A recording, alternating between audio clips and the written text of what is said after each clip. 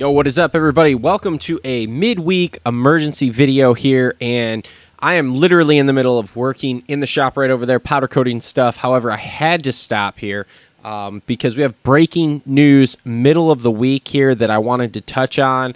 Because once again, this is another thing where we start to report on something and everyone calls us crazy. So myself, Chris Cooksey, Johnny Hopper, we've all been talking about how Webb was going to leave KTM at the end of the season here, and everyone said, oh, you're nuts, he's not going to, and then it started to slowly roll out that, oh, maybe he was going to go back to Star Yamaha. Now, it had been rumored for a long time here that Webb actually wanted to race World Supercross instead of racing outdoors. However, KTM doesn't really want to support World Supercross in any fact whatsoever, so they would not let him go, essentially. They wouldn't let him ride a different bike or anything like that. They legitimately just told him no. So very late in the game, what ended up happening is Webb signed a deal because his deal originally was for Supercross only this year, and then he would go to Star next year. So late in the game, he signed a deal to ride the outdoor season, but the deal was he had to start at round one. He could not come in midway through the season. So Webb signed it and began riding outdoors here. I think it was like the week before the outdoors even started. Webb and AP have been developing that KTM bike here over the last year. That was part of Webb's kind of sabbatical last summer of going off, is he was trying to figure out how to develop this bike, because it's pretty well known at this point that the 23 KTM, not the greatest, not the most fan favorite as far as riders go to the bike. But anyway, it looked like Webb was going to ride most of the outdoor series and then through the SMX rounds. And then the rumblings started last week during the off week right before Redbull. So Cooper, all of the sudden, actually, the news breaks from Chris Cooksey that Webb has actually signed the Star Yamaha deal. I've talked to a couple of sources that I have, and they said that deal was actually done a longer time ago. And from what I understand, probably one of the original plans with him riding WSX was he was going to ride a Yamaha in World Supercross before KTM put the complete kibosh on that. So that comes out last week, and then miraculously, Webb doesn't ride Redbull. It comes out that his deal has been signed with Star Yamaha. He's going to Star Yamaha next year, and then miraculously he's, and I'm air quoting this, hurt and cannot ride Redbull.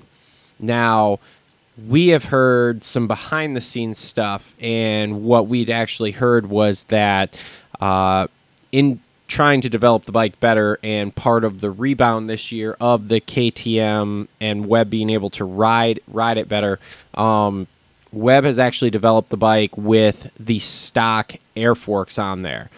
KTM did not want him to run the stock air forks. They did not want Plessinger to run the stock air forks. What they wanted was for them to go back to cone valves, because selling the aftermarket cone valve kit for the KTM bikes is a very, very profitable deal for everyone involved. WP, suspension, KTM, whole 9 yards. So with Webb and AP doing better without running the cone valves, it was actually not advantageous for KTM. So what I've been hearing behind the scenes here is that KTM actually came in and took the stock suspension that Webb and Plessinger had been developing. So if anyone's kind of wondering why Plessinger wasn't quite as great at Redbull as what he's been, from my understanding, he's back on cone valve suspension. Now, Plessinger is probably not in a financial position, strictly because his career hasn't been quite as good as Webb, to tell KTM to fuck off. Plus, Plessinger still wants to ride motocross and supercross as far as I know. So he kind of has to play ball and go with it. Webb, on the other hand, obviously had one foot out the door anyway with with signing the deal to go back to Star.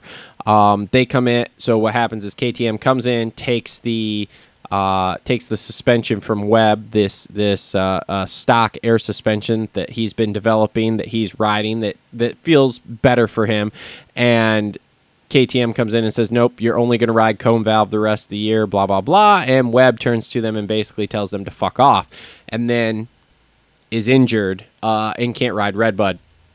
Now, breaking news here, as we said, in midweek between Redbud and Southwick, which we all were kind of questioning when Webb was going to come back, KTM USA puts a post up on Instagram officially announcing that them and Cooper Webb have separated ways. So this creates an entire new scenario here of what the hell's going on. Like I said, we all know that Webb is going to the Star Yamaha bike for next year. The question now becomes, does Webb go to a Star Yamaha bike before that? I'm not sure if we'll see him outdoors. I've heard a lot of rumblings that we may see Webb on a Star bike for the SMX rounds. The other interesting factor now is, do we see Webb at any World Supercross rounds this fall? Now that he's obviously separated himself from KTM. It's very strange for these companies to put anything out prior to like the end of the season, October 1st deadline like we normally get. It's even more strange when you're literally mid-season and he has a contract, so I assume he's bought his way out of his contract or something to that. Maybe he hasn't even bought his way out. Maybe it was a mutual agreement to break up here. We'll see what we find out. I'm sure there's going to be more information. Like I said, I literally was just working, and my phone started to blow up with this information here. And like I said, I just want to flip the camera on and kind of make an emergency video, kind of laying out everything that I know in the background here that's been happening around the whole Cooper Webb KTM situation.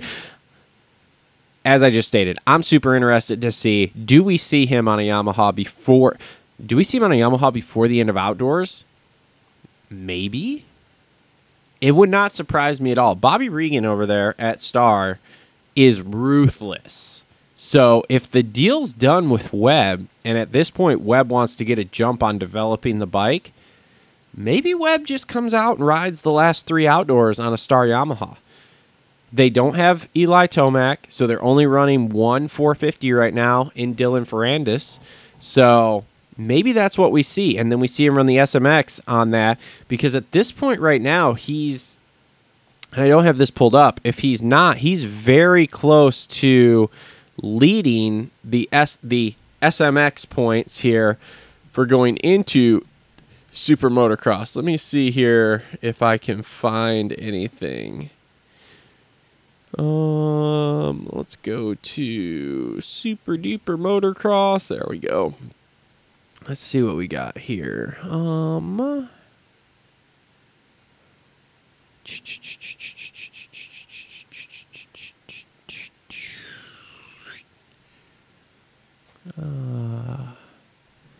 Well, shoot. I cannot seem to find anything here. There's MX points. There's 250 overall points here. This was June 16th. 450 motocross points. He was in second behind Chase. Let's see here. Do we have an updated one? Oh, here we go. Right here. This was June 20th. So after High Point, Webb had officially taken over the lead from Sexton there. Let's see. Do we have another updated one? Here we go. Okay, cool. So following Redbud here, it looks like Webb's in second place, only 7 points behind Sexton. So with that being said here, no matter what I say, or what me and Justin say, or any one of us says about the super motocross thing, there's a lot of money up for grabs with the super duper motocross. And Webb's not stupid. Webb likes money just like everyone else. If you go into super motocross in the lead, when you start off, you have X amount of points. They reset the points, but you have X amount of point lead to start with. I will not be surprised to see Webb at any of these final outdoor rounds. I don't know that we'll see him this weekend, but it would not surprise me to see Webb at Millville, Washougal, or any of those last three there, Buds, Unadilla, and Ironman, strictly to grab points. I think he believes that he can run with Sexton, and especially if he gets on that Yamaha, we'll see. I don't know. This is a super interesting developing story, and I'm sure coming up with our wrap-up show from Southwick this weekend, we will have much, much more on this story. But like I said, I just wanted to jump on and do a quick breakdown of what we knew and what was happening with the Webb KTM breakup. So comment down below if you saw this coming. Comment down below if you think that we're going to see Cooper Webb on a blue bike here before the end of the outdoor season. And yeah, thanks for tuning in to this midweek news update, and we will see everyone on the next actual Moto Aftermath show wrapping up Southwick. Thanks for tuning in, everybody. See ya.